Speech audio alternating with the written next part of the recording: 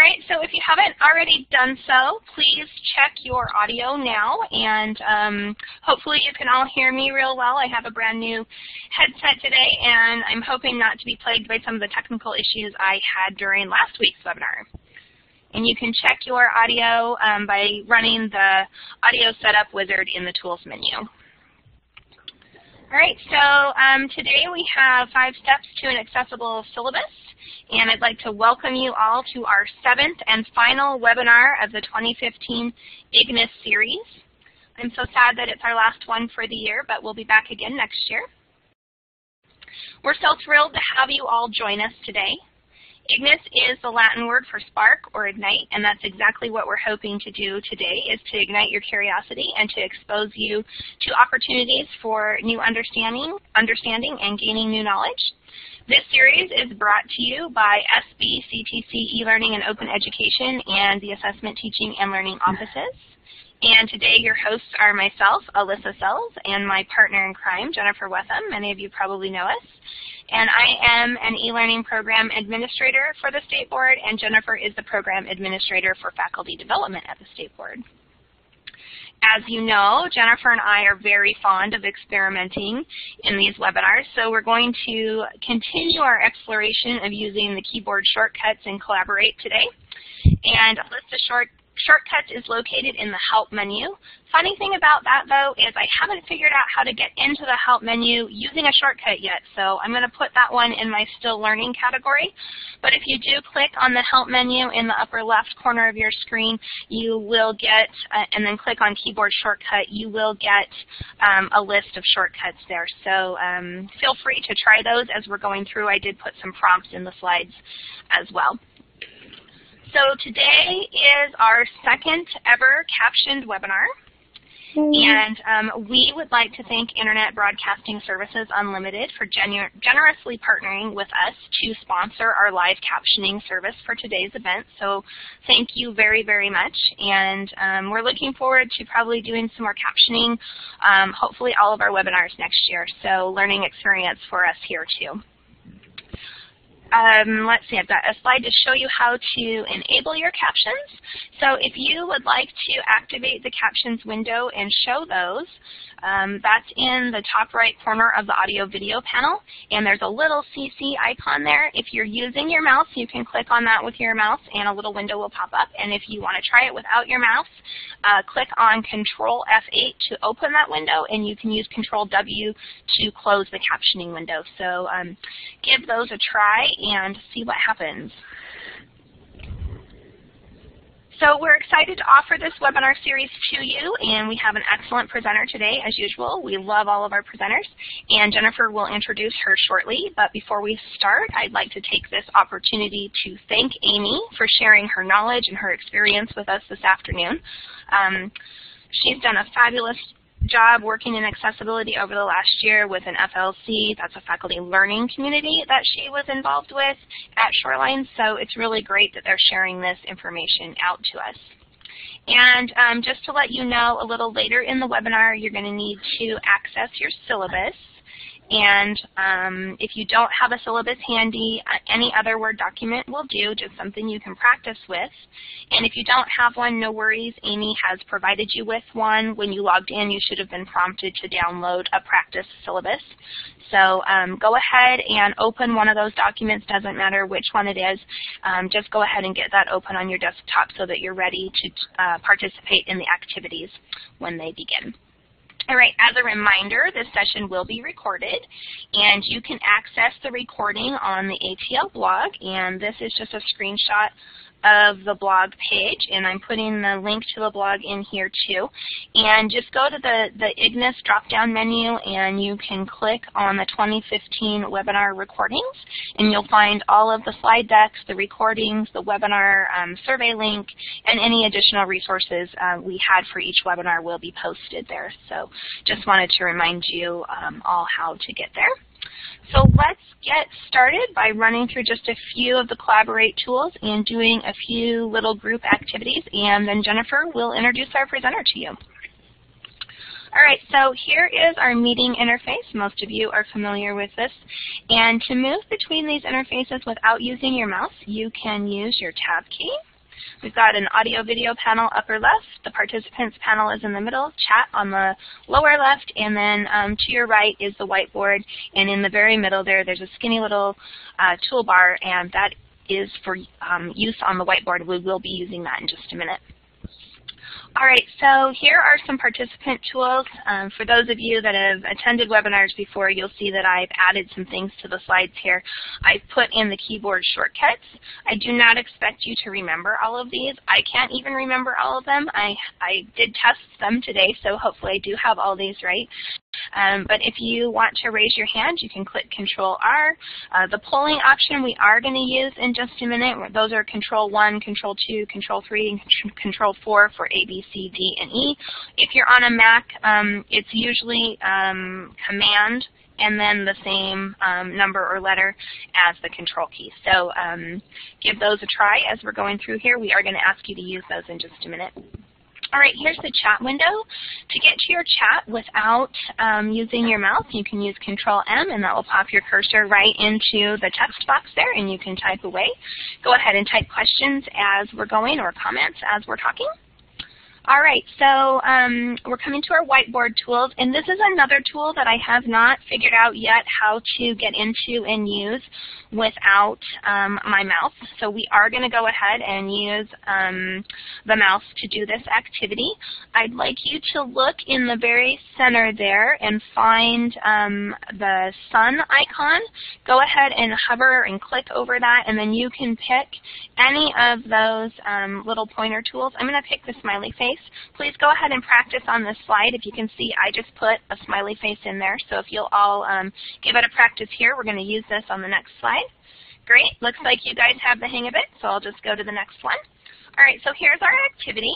Jen and I like to take this opportunity to see where everybody is. We did expand our map. It used to be just Washington, and now we're using a map of the United States. So go ahead and tell us where you're at. Pretty soon we're going to need a map of the world.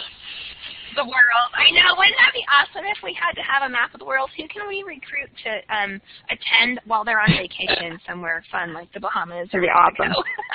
That'd be great.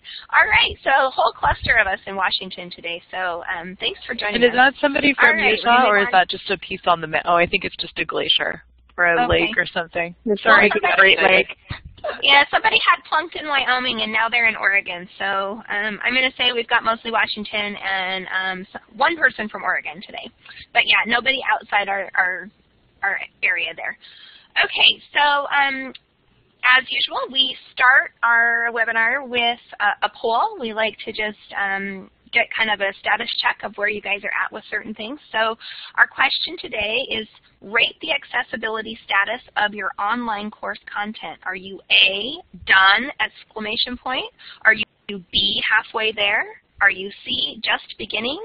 Or are you D, that's the summer's project?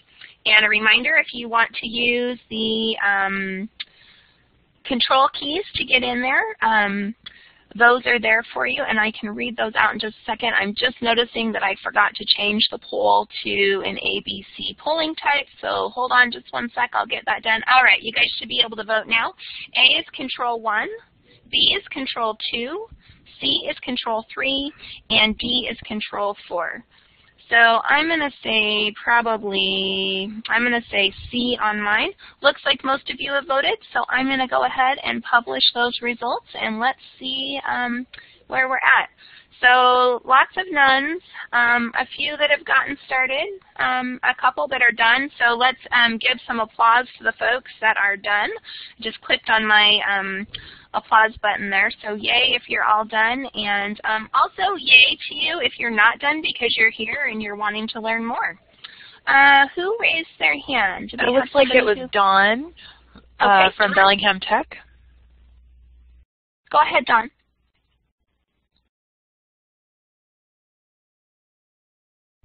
Oh, me. Oh, she said, sorry, wrong button. Okay, no worries. No. See how attentive we are? No worries.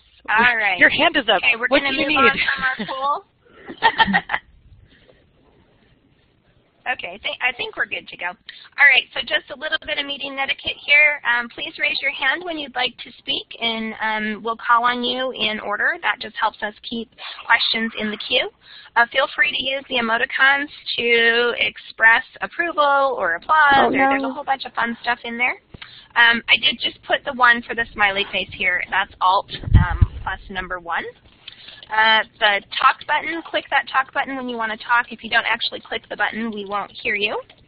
And then the chat window again is Control M.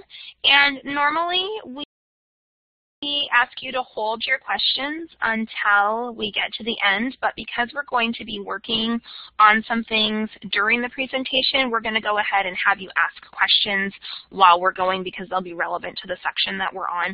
And if you have other comments and stuff, though, please feel free to go ahead and type those into the chat. Looks like Amy might be having trouble with her mic, so... I'm back. Yep. Oh, you're back now. Okay. I saw a delay on it. I was going to hand it off to Jen, and I thought, oh, nope, Amy's not there. All right, so I'm going to hand this over to Jen now and let her introduce Amy, and then we'll get going. All right, so usually I do a more formal introduction, you know, like Amy has a Bachelor's of Science in Hotel Administration from Cornell University and a Master's in Public Health and Nutrition from the University of Washington. But I really want to talk about Amy today as a change agent and in shifting the paradigm, in shifting just a major, well, paradigm shifting. As we all know, you know, we're here because we believe in accessibility. We're here because we believe in designing classrooms for maximum accessibility for all students.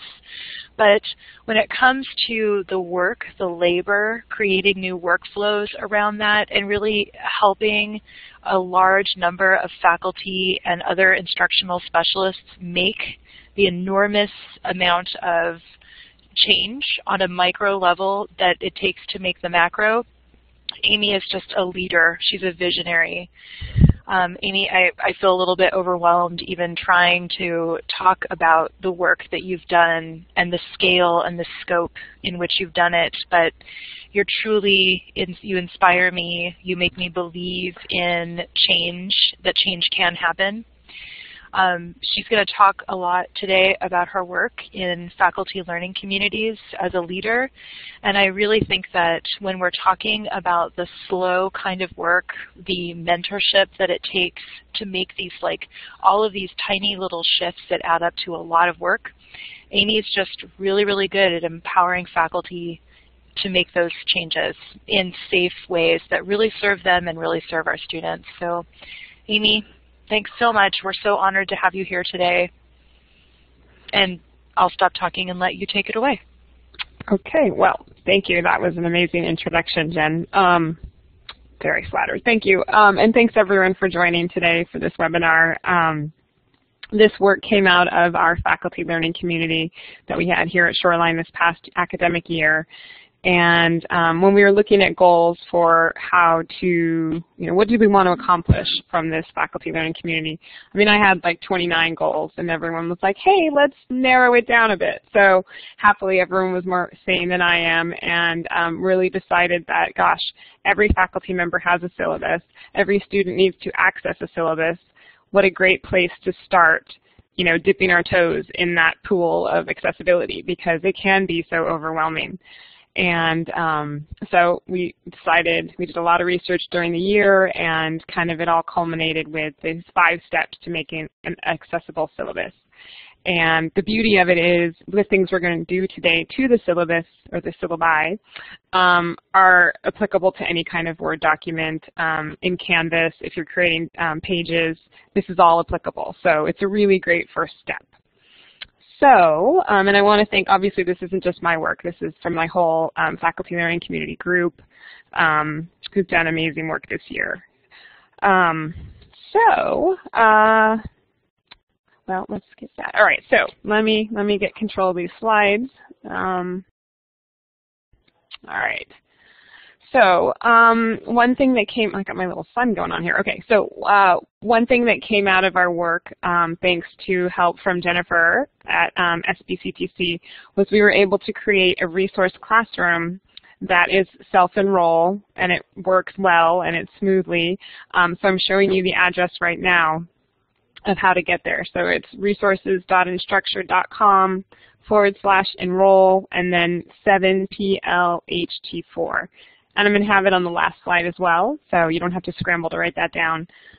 But this is a great site. It's where we're putting all kinds of great resources that we found during the year. And it's open to anyone really, but it's certainly open to the whole state. I haven't checked recently, but we have about 50 people in there, and a couple keep adding every day. And I try to really limit my use of the announcements feature, but when something newsworthy or really large happens in the world of higher ed and accessibility, I will send an announcement out, and it's great because it goes out to everyone across campuses. So it's just a great resource. I strongly encourage you to join it and share with your fellow faculty, administrators, whoever on campus is interested. So really quickly, I don't want to spend too much time on this, but why is it important? Why do we need to think about the accessibility of our online content? Well, there's lots of federal laws. I mean, we could talk about social justice, we could talk about equity and serving students, but the real sticking point is it's the federal law. So the law is a little unclear. Parts of the instruction comes out of 3 federal laws, the IDEA law, Title II of ADA, and Section 504 of the Rehab Act, and a little bit of Section 508 as well. I'm not an expert on those laws. Just going to say they're out there, and that's really what we're having to pull what we want to do as higher ed online from those laws. And those laws weren't written with higher ed online content in mind. They were written to help students in K-12. They were written to help people with physical disabilities, have curb cuts and elevators. And so a lot of it is still interpretation. So we're doing the best we can given the kind of murky guidance we're given. The one thing that is clear is that the federal government is very, very interested and expecting that we all accommodate for sensory disabilities. So these are specifically vision and hearing. There's many other kinds of disabilities. There's physical disabilities. There's learning disabilities. But those aren't what are required by these laws. So that's why we're kind of focusing today on mostly vision. But that's not to say the others aren't important. But there's a whole nother year for that FLC. So we'll get there. So it looks like we have another poll, Alyssa. Yeah, Amy, this is the one we built in at the beginning, so you can actually skip this slide and keep going. Oh, no worries. I forgot to pull it out, so just go ahead and keep going. I will keep going. Okay, so what does accessible mean? Some people have no idea, some people have different ideas, but I think the important idea to keep in mind is the one that the U.S. Department of Justice and the U.S. Department of Education are using, because they are the ones who are bringing litigation against colleges for not being accessible. So it's really a person with a disability must be able to obtain the information as fully, equally, and independently as a person without a disability. That's very, very high standard. It's something to aim for, but that's high. So we need to keep that in mind as our ultimate goal. Let's see. So I think you've probably all been hearing the news lately that they have been taking legal action against higher ed institutions. In February, Harvard and MIT are sued over lack of having closed captions.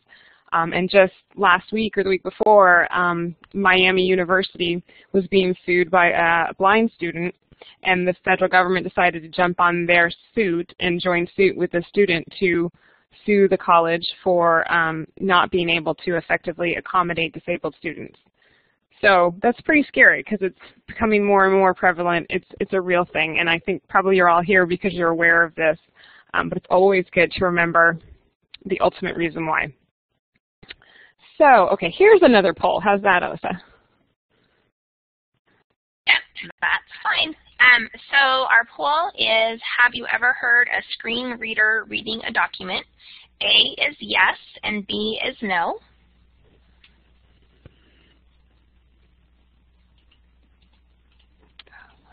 All right, looks like we've got lots of folks voting, so I'll go ahead and publish those. There we go. So lots of folks have actually, which is interesting because I hadn't heard a screen reader read until I attended the retreat that your FLC hosted. I had always been curious about that. So it's nice to see that so many folks have familiarity with that process. Yes, that is great. And so now, for those of you who haven't, and even if you have, we're just going to take a couple minutes to watch a video. This gentleman, Neil Ewers, I think his name is, he does a really good job of a quick overview of what it's like to be a blind person trying to navigate a computer. And I think we decided we're going to put the YouTube link in the chat window, guys, isn't that what we decided? So you can actually click on it and watch it on your own computer. And then we're going to set a timer for about 3.5 or 4 minutes because his video is about 7 minutes. But let's just watch the first 3.5 so you get a sense of what he's doing. And then the timer will ring and you'll come back to the Collaborate screen. Is that right? Yep, I'm going to set the timer for 4 minutes. And Jen or Amy, do you have that link handy? I don't, but I can grab it. Hold on. I forgot to get it pulled up before we started, so I did. That'd be great. Too. That's okay. I can get it. It's, hold on. Let me see. Oh, it's too long to type. Here, Amy, vision disabilities. Sorry about that, folks. I thought we were all ready to go. Yeah, my apologies too. That's okay. Here it is. I got it. Awesome. Okay, and I've got the timer, so as soon as you get the link posted in, I will. And are we going to have them watch the? It's 7. The one that that I just posted is 7 minutes. So Amy, where do you want them to start in it? Start at the beginning and go till 2-minute 3.5. Start at the beginning and go. I'm just typing that in the chat window until 2 minutes and 35 seconds. 3 minutes. Sorry, 3 minutes. Sorry, 3 minutes. 30 seconds. 3:30. Yep. And then come back when you hear the ding. So Jen will paste that into the chat, and all you need to do is click the link in the chat, and it will auto-open in your browser. Or if you already have a browser open, you can copy the link and paste it in. All right, so there it is. And Alyssa, you can go ahead and set the timer. Okay, I got it. Thanks, guys. No worries. I hope it's the right video. It is. I just checked it. It looks good.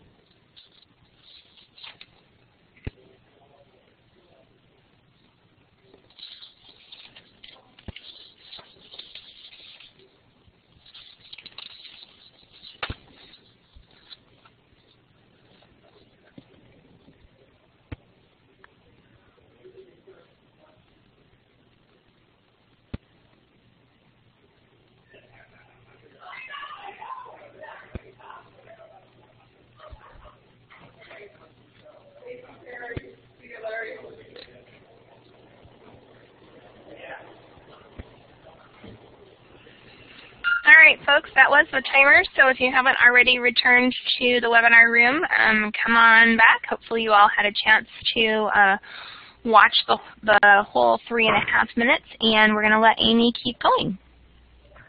Okay. Thanks for watching that. I hope that worked for you. So we are curious, especially if you've never seen a screen reader before, kind of what's your general reaction to what he was showing you and the challenges that there are for a person who cannot see and having to use screen readers and such. So you can put that in the chat, but we need to keep going because I don't want to run out of time here. So we have another poll. Please rate your current level of comfort creating accessible documents. A, totally comfortable, I've got this. B, I'm good at some parts but have more to learn. Or C, I'm so overwhelmed I don't know where to begin. So go ahead and vote. I'm going to vote too.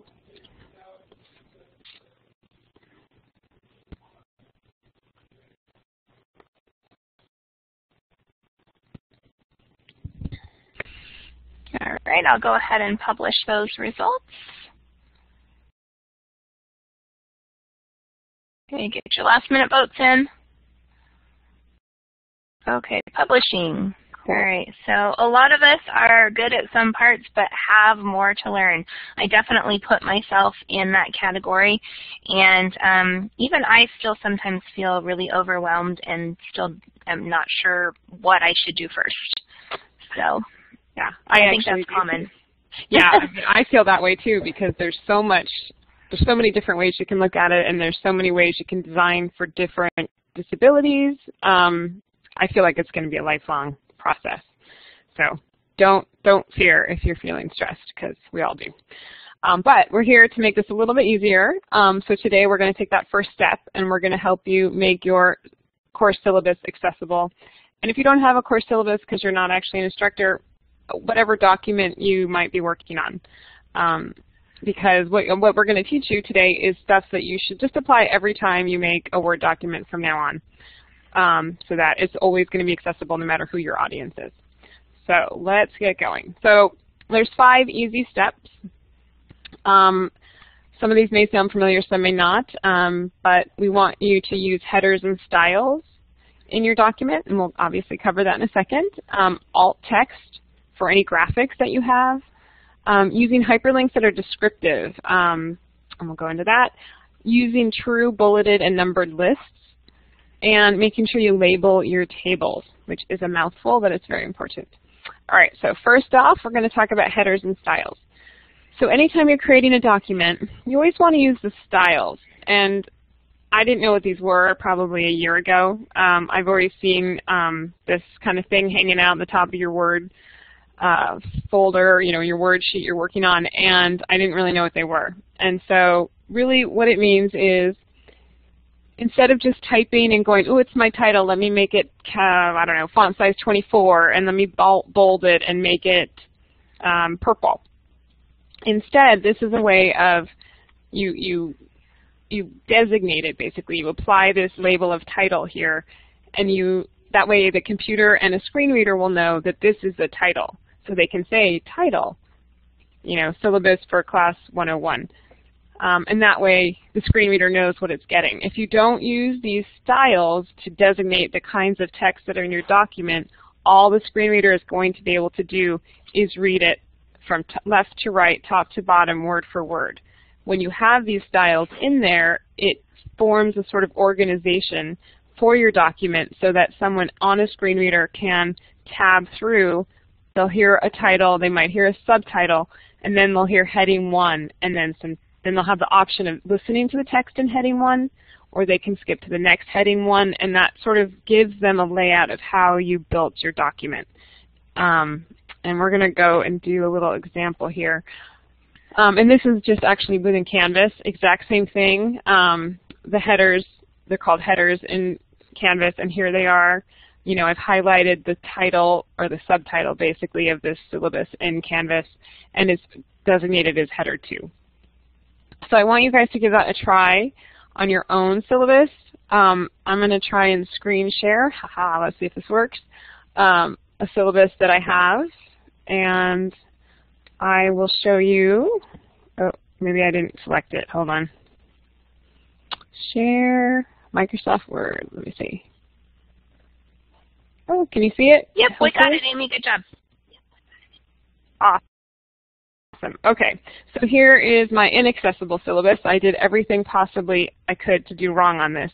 So I'm just going to go ahead and select that title. And right now, see, it's just defaulting to normal text. I don't want normal text. I want it to be my title text. So I go ahead and click on title right here. And there was a subtle change in font. But most of this is happening in the background. Some of it's for us to see, but really this is helping HTML in the background. The spring 20, whatever it's going to be, I want that to be my subtitle. So I'm going to click the subtitle heading box.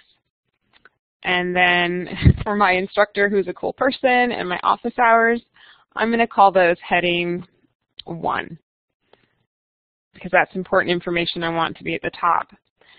And then textbooks and materials, many syllabi have, subheadings. So textbooks, this has course outcomes, grading schemes. Those are kind of like almost like chapter headings or chapter titles. So those are all also going to be heading 1 on my document. And as you notice, it changes into whatever this font setup is here in this heading. And I will say I really hate that the default is light blue. It makes it look like links. I think that's very confusing. If you want, you can, let's put this, let's say we wanted, well, let's go to here, textbook and materials. I don't want it to be blue. I want it to stay black. And I want it to be bold, and I like the font size 16. So this is how I want all my heading 1s to look, but they don't. So what I can do is with this one highlighted, this one I like, I go up now to heading 1 up here, and I right-click, and then an option comes up to update heading 1 to match selection. And that way you can customize those headings to be anything you want. So visually you get the look you want, and the HTML in the background is still doing the right thing for the screen readers. So I hope that makes sense and I didn't go too quickly. But that's how you use headings and styles. Are we good to go on? Any questions for Amy on this part before she moves on and teaches you another skill? I just have a comment, Alyssa. Yeah. The same place that you right-clicked, Amy, if you right-click and then go to modify on your heading, if you don't like the color, click modify. Yep. You can change the color there, and then it will change it the rest of the way through your document. Yes, it works in both, actually. Right. Yeah, that's awesome. So either way, whatever makes sense to you, and you can change all of it right here. So the font and the size, the bolding, the color, even indentation, page. And this is actually helpful too. This is spacing, but I didn't want it because some of them have really huge spaces in between. And if you do use this, you want to click that, check that little automatically update button, and then that way it will update any heading that you have in that document set at heading 1 for you, so you don't have to go and look for them. Awesome. Cool. Thank you, Jackie. All right. Looks like we're good to move on. I didn't see any other hands go up, and I didn't see any questions in the chat, Amy, so go ahead and keep going. All right. I'm stopped sharing. I'm hoping my PowerPoint will reappear. It's doing something. There we go. Okay. So next up is alt text. This is an alternative to text. Alternative to graphic in text form. So, if you don't have any alt text and a screen reader is reading through your document and it bumps into this thing that's an image, it's just this blank space. There's nothing there. All that the screen reader user will know is that there's some information they don't have access to. There's some sort of image there and they don't know what it is. And so I think it's very alienating and it just feels really awful to be left out. And you don't know if that's a picture of my kid that I wanted you to see because my kid's cute, or if that is a pivotal piece of information that's going to be on the final.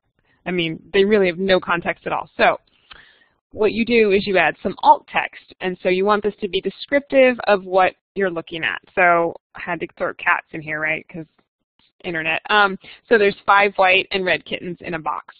So now the user knows, oh, okay, that's a picture of some kittens. Great. There's lots of discussion about choices of graphics in your documents. Hopefully they all have a purpose. Hopefully I don't just put my child up there because he's cute. If it doesn't relate to the context of what you're learning, maybe think about whether you really need it. And then because you do need it, you need to have a good description that's going to be informative and helpful for the user. So let's see. And okay, and so also, alt text isn't the end-all be-all, right? I can say kittens in a box is fine, but how in the world would you go ahead and describe this image of a fractal? Let's say someone's been blind since birth, they've never seen a fractal. They don't know what that word means even, perhaps. I don't know how you begin to describe this. Red and blue, blue and yellow swirly. I don't know. So it's just sort of a reminder of how challenging it can be. And even when we do our best to make accommodations, they're still not 100%. It's still not the same as being sighted or, having hearing or, so it's really important you do the best you can do because it's still really hard work to be someone using a screen reader or be someone, reading captions. And so the least we can do is to try hard on our end as well. So how to add alt text. You go ahead and you right-click on the image, and you're going to have a choice to format your picture on the drop-down menu. You hit Format Picture, and then if you look on the right-hand side of this document, in Word 2013, this is what it looks like. And you click on, this is a funny little icon that means, I had to write it down because I keep forgetting, Layout and Properties, that little square one with the lines. And within Layout and Properties, you will find alt text. If you're using an older version of Word, it's actually easier to find. But in any event, you're going to have a space for a title and a space for a description. And I've heard a variety of different people's take on what you put where. And my kind of takeaway was put the same thing in both the title and the description because you don't know what supportive technology someone's going to be using, so you don't actually know which of these it's going to pull. And so I put it in both. And I'm still looking for more clarity on why one is, I don't know that one is better than the other, but I think it just depends on where people are accessing and what they're using to access it. So that is alt text quickly. Does anyone have any questions about alt text? I'll just keep moving, and then if something pops up in the chat, why don't you guys just wave at me and we'll go back. Descriptive hyperlinks. So Amy, I think we've probably all done this. We do have a question about alt text. Okay. Kathy wants to know, what about alt text in Canvas? Alt text in Canvas. Okay, so we're not actually doing Canvas today, but you absolutely can do it in Canvas. There's two different places. If you use the Add Image on the right-hand side in Canvas, and you pull images in from Flickr, they're going to come automatically when that image pops up. It's going to have a place where sometimes there's already alt text added and sometimes it's blank, but you can just type it right in there. Often the alt text that comes from Flickr is not helpful alt text. It says something like picture.jpg or a date in a JPEG. It's not descriptive at all. So you're going to want to write over that something that's helpful.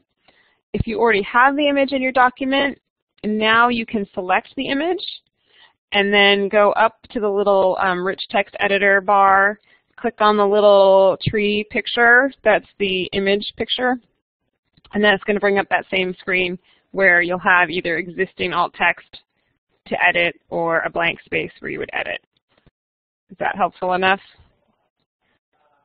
It's hard to do without it in front of me, but I think I got all the steps right. Yep, I think you got it. Okay. All right, so moving on to hyperlinks.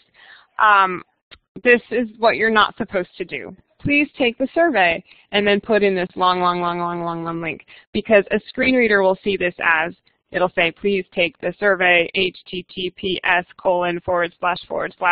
It might say docs, it might say docs. I don't know if it would say Google or google.com, and then it will go through all these letters and numbers one by one. Not only is that painful to listen to, it's also meaningless. So again, you want to be descriptive. So what you really want to do is say, please take the survey. And then you want to embed that long hyperlink into the text of what it is you're linking to. There's lots of back and forth. A lot of people say you shouldn't say click here. From a disabilities perspective, correct. You shouldn't say please click here to take the survey. The click here doesn't mean anything to a screen reader, but we've sort of come to the conclusion in our group that it's still okay to do that because you want to make sure you're serving all students. So we have lots of non-traditional students who are returning who haven't been on computers for 15 years. We have international students. We have students with other disabilities. So what we've sort of come to is, like the second option here, more information about your project can be found here. That whole thing is a link. You can click anywhere in it. It does have here in it because some people don't realize blue text with an underline is a hyperlink. You know, you can judge that based on your audience. But in terms of sort of better ideas, it's good to have the link at the end of the sentence so that people don't click on it in the middle of the sentence, because if I said, please take the survey, there's the link, you have to, or, you know, please take the survey due on Monday at 11 p.m. They clicked on survey and they didn't even see the bit about when it was due. So try and put the links at the end and try and make them descriptive so that someone knows what that link is going to do for them. I mean, I can't remember if we got far enough in the video with Neil, but he is able to pull up a whole list of links in his screen reader. And so if it was all those HTTP, it's nonsense. Whereas he could pull up a link and it would say survey, homework, discussion, and then he could choose the link that he needed to navigate to much more easily. So hopefully that makes sense. Another thing that's really important to do is you want to use true bulleted lists and columns. So in Word, I couldn't make it any bigger here in this screenshot, but you can see, you know, the little tab thing to click on to make bullets and the thing to make numbered lists. That's how you want to make numbered lists. You don't want to do number 1 dot space space information 2 dot space space, because the screen reader simply reads that as those characters. If you use these pre-formatted bullets and numbers, it's going to say list, and then it will recognize that you're about to go through a list. And then someone has the option to skip it, or at least they have the forewarning that they're about to hear a list of something. So those work well. And same for columns. You don't want to be doing like we all learned, well, the older ones of us who took typing, you know, where you'd set up all those tabs and you'd type and you'd tab, and that's a disaster for a screen reader. It reads all the blank spaces as blank spaces and is very confused, and it doesn't work well. So try and use these whenever you can. And finally, tables. Tables are tricky. They're not great in general for people who are trying to use screen readers. They're hard for people to keep all that information in their head. So it's always important to really think through why you're using a table. It's okay to use them. You know, certainly a lot of science and math courses, they have to use tables. It's how you handle data. But be thoughtful about it. And then when you do use a table, you want to make sure you set it up in such a way that it is as accessible as possible. So here's a couple steps to do. Here we have a table from a biology class. You want to highlight your top row if that's your header row. So these are the titles for each column: characteristic, bacteria, and human cells. So you want to highlight those, and while they're highlighted, right-click on them, and you're going to come up with this little menu that's going to ask for table properties. So you're going to click on table properties. We're going to go to the next slide, and this box is going to pop up. And so you want to find the tab that says alt text, and it's just like alt text for the pictures. There's space for a title and there's space for a description. And you want to go ahead, and here it's important to do a good description of what the table is about. Because the screen reader will hit the table and it will say table, and maybe you have a title on that table and it'll know the title. But the description enables the screen reader user to know whether that's a table they want to listen to right now or not.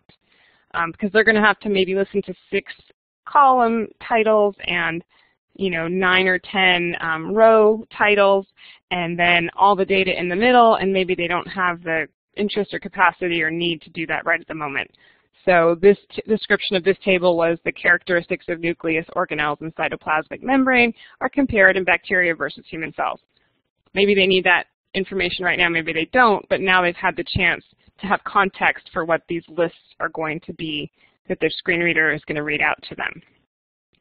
And I think we get to go, oh, and then there's one more step. So that was the alt text part of the table labeling. The next part is you want to make sure for the rows, those are the columns, the rows you want to repeat its header row at the top of each page. It's really important that you click this box, and I still don't have a really good explanation of why, but it is important and it's a necessary step. So let's make sure we do that. Amy, if the table is split between 2 pages, then the header row automatically goes to the second page at the top of the table. Have you ever seen a split table before in a Word doc? Oh yeah, it's awful if they don't do that. Yeah, so this automatically will, if it's split between 2 pages, it will automatically put the header row on the table for you on the second page. There you go. And so yeah, and that helps with accessibility as well. So we're going to give it a try. Does everyone have some sort of little table? If you don't, you can look at if you open the inaccessible syllabus that I made. Let me see if I can get it to share. There we go. So hopefully you can see mine. Here I have this grading scheme. So I want to highlight that title row, the course activities and percent of grade, and I right-click, table properties, lots of options, but the very last one is alt text, and I want to put in, you know, grading scheme for Nutrition 101, and a description, I don't know, this table shows the breakdown of scores or whatever. And you want to click OK. But then I want to highlight this again, actually, and right-click, and then do the same thing for the rows. Repeat as header row across the top of each page. And that designates it as the headers so that the screen reader realizes those are the titles for those rows. Okay, that was kind of quick, but hopefully you all got that. And I'm trying to be sensitive to time. It's getting late. So if you have questions, we can ask them at the end as well. I'm sorry that this is going so fast. But let's see. As soon as I get my documents back. All right, so we gave it a try. So other tips for documents to keep in mind. These are good tips for probably most students, but particularly for students who might be using a screen reader. Use simple language. Don't use jargon. Don't use words that they may not know the definition of. I think it's also kind of a good idea for most online content is to keep it at 8th grade level and below. Of course, if you're in like a complicated science class or a technical class, that would be different. But for general purpose, avoid abbreviations. You know, spell things out. Make sure things are clear. Avoid all caps. Those are confusing to the screen readers, and they're kind of obnoxious, I think, too. You can use color, and I know that's hard to do in Canvas, and people don't like that they don't have as much freedom in Canvas. But you can use color, but just be aware of when you use it, and don't use it to convey meaning. Don't have a document set up that says, things in green are due on Monday, and things in blue are due on Friday. Because if you can't see those colors, you have no way of knowing which ones are which. So you can use the color and you can say, homework in blue or assignments in blue are due on Monday in this group. But you want to make sure that the meaning isn't just based on the color. If it was all black and white, you would still be able to understand what was due when. So hopefully that makes sense. And always have adequate color contrast. So you want, see right here, like the word color, it has light behind it and dark in front. That just makes it easier for people who have vision disabilities to be able to see it more clearly. If you forget everything I just mentioned, you can go into Word and you can check the accessibility of your document. This is Word 2013 right here on the right. You're in that home sort of info menu. There's a Check for Issues button. You go down and there's Check Accessibility. You click on that and it's going to show you a list of what's wrong in your document that you might need to correct. And it's really fantastic. Often there's advice for how to fix what the problem is. So it's very fun and robust and really a good tool. This is an older version of Word. I think it's 2010. Same idea. It's on that info menu, Check for Issues, Check Accessibility. The only bummer about this is Microsoft did not build that into Word for Mac versions of Word. So I'm afraid that you can't do that there. That's a little frustrating, but that's the way it is. My last thing I just want to request, and we did this at the end of the retreat, and it was pretty great. Think about all that we've just covered, and in thinking about accessibility for your online content, set some achievable goals and include a timeline. That's my nutrition training talking. You want to set a goal that you're going to succeed. You don't want to set such a lofty goal that you're going to be stressed out and not do it. So set a small goal and put a timeline in to check up on yourself. So maybe, for example, in this summer, I'm going to make the syllabi for 2 of my classes accessible. Or I don't know, I put fall quarter, I will add alt text to all the images in Canvas. It's doable. If you said by fall quarter I will have my entire class completely accessible, that's kind of a action freezer there because it's so overwhelming. So just pick a little piece, set yourself a timeline, and set it up, and I think you'll be really surprised at the results and pleased. And if you're really brave, if you join that resource classroom, we have a discussion in there that has people with their goals that they set at the retreat. So you can make it public for a little more peer pressure to see if you can actually accomplish it. And it's always fun to see what people choose. So that is my talk, I think. Totally open for questions. I want to make sure we leave time for that. So go ahead. How do we do that? Go ahead, Earl. So my question is, when you create a hyperlink to a word or line of text as you demonstrated, how does the screen reader perceive and read that? Great question. So the screen reader is going to read it as, like, see here, I put out the whole URL on this screen because I want you guys to be able to type it in. But I could highlight resource classroom, add a hyperlink, and what the screen reader will see is hyperlink resource classroom. So it will identify that a hyperlink is coming and this is what it's titled, basically.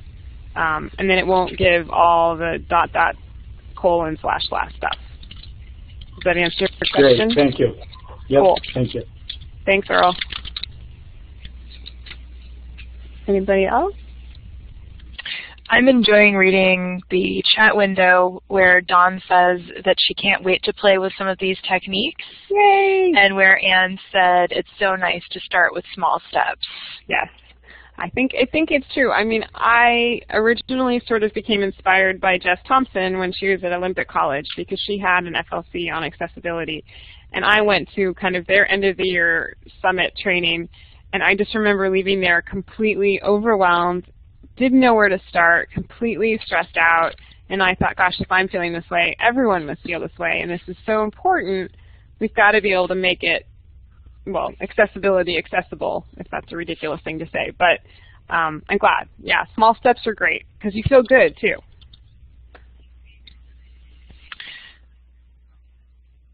Absolutely. Are there any other questions, or just maybe do people want to type in maybe one insight they have after today's session? It's kind of fun to see things in the chat. A little formative assessment. Kathy says tables are difficult, but I love them. It's so true. That's awesome. We need to like make a, and then like hashtag no mouse on the back, like t-shirts The soda straw viewpoint from the video was very revealing. Nice. That's a great insight. Christy's committing on a recording, so we have her. Way to go, Christy. Christy, we're totally going to disseminate this to everyone. Yep, it's on record now, girl. Get it done. Watch this only for Christy Fierro's commitment. Yep. Right. And, you know, if you join the resource classroom and you come up with questions, it's, you know, it works just like my classes where I teach my students. You know, if there isn't right now, I will add in just like a question discussion, and you can throw it out there, and it'll go to anybody who's subscribed to that discussion, and I'll certainly see it. So I'm happy to just jump in there and share what I know or share a good resource that might answer your question. So please do. And please put it on the record. That's great. Oh, Jess says you should make an accessible template with CC BY for everyone else to use. Oh, that's a great idea. All right, I'm writing that down, Jess. If I can for your non-existent spare time. Yeah. Oh, that's exactly. For Christy. This is a challenge for Miss Christy. Oh, there we go. Cool. All right. Many minds. While people finish typing into the chat, I'm going to go ahead and close us out. Amy's last slide I loved, so she didn't get that quite this far, but she says the end, but it's really the beginning, and I completely agree because now you have tools to go out and do stuff with. Earl, go ahead. Yeah, can you please put that URL back up for just a second? Sure. Thank you. I need the last 4 characters. The most important ones. And Amy, I just want to say one more time, you know, thanks for really leveraging this FLC to increase not just the learning that happened at Shoreline, but really creating so much statewide, system-wide learning. This is really, to me, the vision, the purpose, the function of the FLCs. And it takes a really gifted faculty leader to not just get that vision, but implement it and make it a reality. And I just want to say thanks again. I'm really humbled by everything that you do. Well, thank you very much. It's been a pleasure, and I think mostly it's because I didn't know any better, and I've just jumped right in and been in everyone's face. So thank you for attending, and it was great having that statewide retreat, which was also an accident, but was really wonderful. And it was great to have so many people from so many campuses there. And yeah, I think in it, you know, there's power in numbers, and I think it is an overwhelming process. And the more resources we can share and the more work we can do together, the easier the burden is. It's kind of, it takes a community, or it takes a village. It really takes a community. Anyways, thanks everyone for attending today. I appreciate it. And spread the word. Share that resource classroom. Share that out. When you go to download the information from the blog, you'll notice in the presentation are some additional resources that have been included, so check some of those out. And I saw somebody, I think it was Mark Lentini, did you have a question? I saw your hand go up for just 1 sec. Maybe not. Oh, he's typing. He's typing. Okay, that's fine. I'll keep going. Just a reminder, access the resources and the recording on the ATL website. And our contact information is in here, so if you want to contact Jennifer or I, please feel free to do so. And at the end of each webinar, we ask you to share about how we did and what you thought. So I'm going to go grab the link to that. I will paste it into the chat. We would very much appreciate if you would click the link and just take just a couple minutes. I don't think it takes very long to do. And if you'll just give us some feedback, that will help us improve our webinars and to get better for next year. And I gotta grab that link here. Hold on just a second. I'll get that. I'm totally getting so good at making really short surveys. Oh, good. Excellent. Hopefully people are good at taking short surveys. All right, there we go. I got it this time.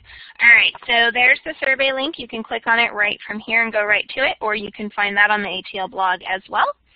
And then, again, I just wanted to thank our captioning sponsor today, Internet Broadcast Services Unlimited, for generously donating their time and their services to us. So thank you. Big applause to them. And I'm having a little tear in my eye having to say, join us again next season. We don't have anything else coming up this season, so we're done for this year, and watch for a call for proposals to go out probably sometime in the fall. And thank you again so much for attending today, and I hope that you found this season to be interesting and fun and full of things that you didn't know about and got to hear about through your peers from across the state.